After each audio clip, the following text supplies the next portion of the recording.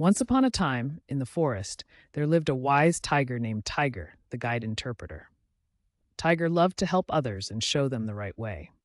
One day, he came across a lost wallet and knew he had to return it to its owner. He found the ID inside and brought it back to the person who had lost it. Tiger always made sure to respect other people's property, whether it was a lost item or a sign telling him where not to go. By showing kindness and respect, Tiger taught everyone in the forest the importance of treating others' belongings with care, and they all lived happily ever after, knowing that respecting others is always the right thing to do. The end.